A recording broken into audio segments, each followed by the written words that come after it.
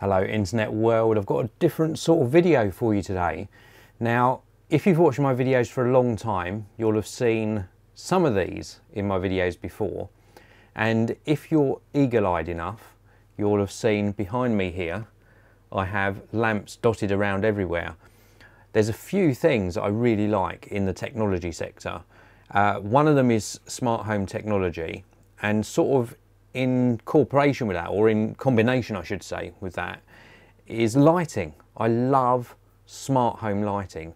Now these aren't smart lights by any means, but you can add smart bulbs to them and they transform the way they look.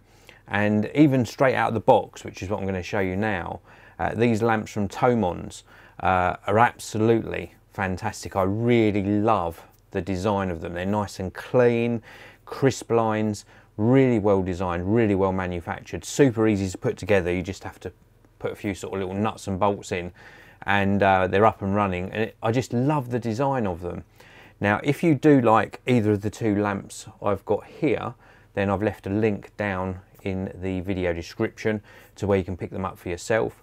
They are affiliate links, they earn me a little bit of commission. They don't cost you a penny extra. If you like the lamps behind me here as well and you want to grab the model codes for those, then please do take a look at the Innertech website.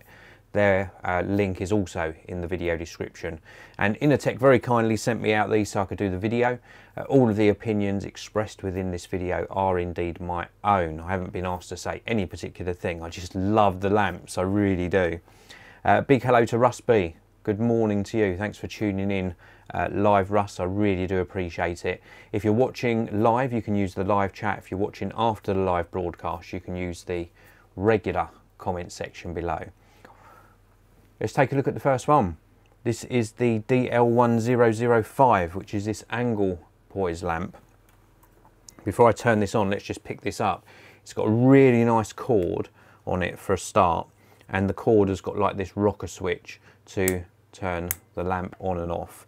Sturdy metal base, so this is like metal, and it's got a felt material on the bottom, so it's not going to scratch the surface you put it on.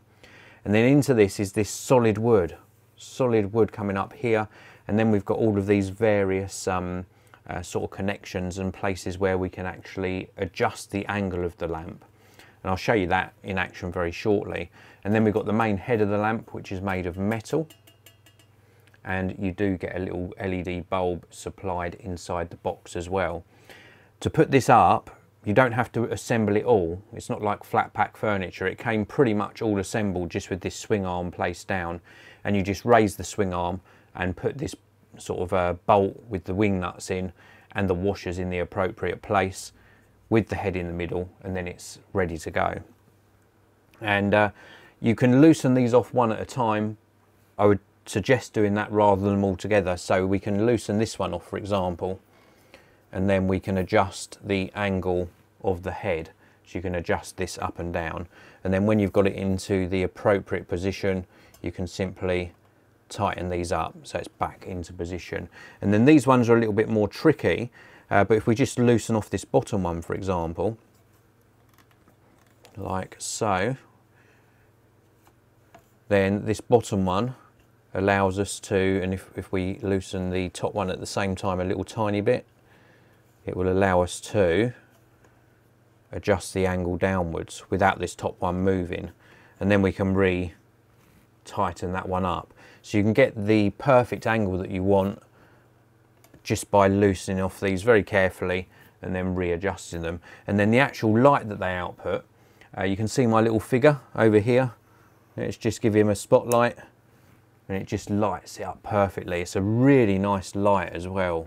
Nice sort of warm light supplied with this one. The bulb is like a warm colour, and it gives out a nice amount of light, perfect reading, perfect for that desk lamp, and I just love the design. It's a very, very cool design. Look at that. They are available in different colours as well. This one happens to be white, so we'll pop that one back down. So fully adjustable, really solidly made, absolutely love it. Really very, very cool. Now the other one, this is, if I get the model number for you, you don't have to remember these model numbers because they are linked to down in the video description.